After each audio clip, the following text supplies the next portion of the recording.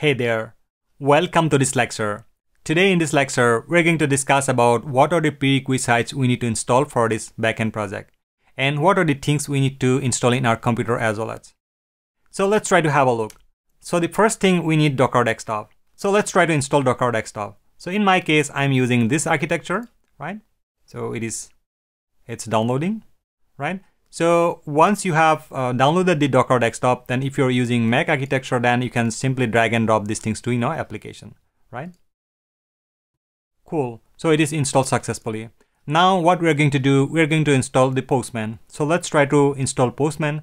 So in this case, you can go to postman.com and go to products, and you can click on the download Postman, which is going to redirect to download page where you can install the required version for your machine. So in my case, I'm using this one. So let's try to install this one. Perfect. So now it is installed. Let's try double click right here. Perfect. So now I have Postman.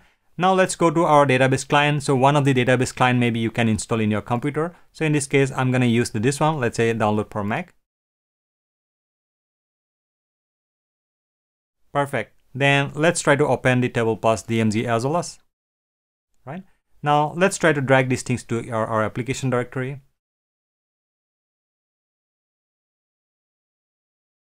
Cool. So it is installed. So these are the prerequisites we need initially. Let's try to close everything and go back to our code editor. So here in this source code, we're going to create one file which is going to help us out to spin our database server. That is called Docker. So what is Docker? Docker is a kind of virtual machine which is going to spin one kind of like virtual environment for us where we can directly spin any kind of our application, just like our database server or maybe operating system, anything we can spin. So Docker, you can say under the hood, it is spinning some kind of infrastructure for you.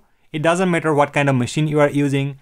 So Docker is always going to create, always going to fulfill all of the required dependencies without installing in your host machine. So you can say it is going to be spin some kind of like a virtual space for you where it is going to install, it is going to come along with all of these things together in an isolated container. So that is what we're going to do, right? So let's try to create one file. This is going to be called Docker Compose file, right? Docker compose.yaml. So let's try to add a couple of lines of code right here quickly.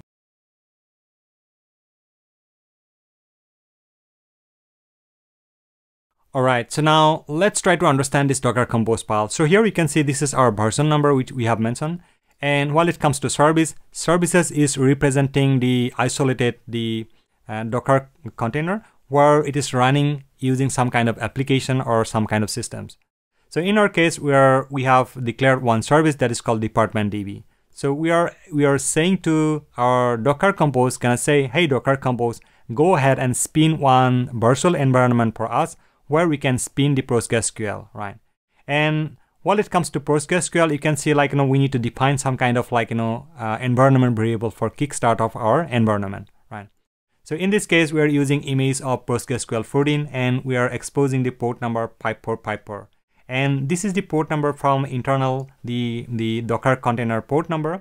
So once the Docker container are going to spin inside this department DB service, right? And then we need to map this port number, Docker container port number, with our host machine port number. So that means once this Docker container is going to spin, then it's going to be reachable by saying localhost 5454, right? So in my case, I don't have like 54323. It's occupied by some other service. So that's why I'm using like 5454. So in your case, maybe you can utilize any number of port right here, right? Now, deploy is self-explanatory. We're saying like we're going to use the replicated mode and we need only one replica. So you can use the multiple replica also where it's going to be come to the place like master and slave and all. So all of these things, advanced topics, maybe we can discuss while we're going to write SQL queries and all. And the environment, this is, you can find it out in the Docker Hub while you are going to visit this Postgres image. Then there are certain default variables you can use for spinning Docker image. So that means these are the variables, environment variables. It's going to represent like while it's bootstrapping the database server, it can be used for this one. You can use for the Postgres default user. This is going to be password, and this is going to be our bootstrap DB. And this is the volume we're going to keep store our data in our host machine. And this is the path for our the container, right? So that means while we're going to stop our container, then we will be going to lose all of the data. To get rid of this kind of scenarios, what we're going to do, once we are going to spin our container, then each and every activity, whatever data we're going to store right there, it is going to explicitly store in our host machine. So it doesn't matter once we are going to shut down our container, also still our data will be keep safe here. So I hope you understood like why this Docker Compose is needed and how this thing's going to be run. So now this is the time where we are going to spin our Docker Compose stuff. Now let's try to spin the Docker Compose here. So here you can see one directory I have created, but it is not required to create right here. Even if you delete this directory also, once we are going to spin this Docker Compose file, it's going to create automatically, right? Let's try to do that. So in this case, Docker Compose up.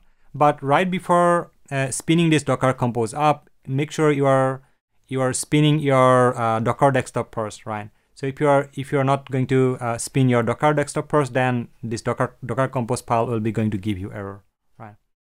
So let's try to spin this one.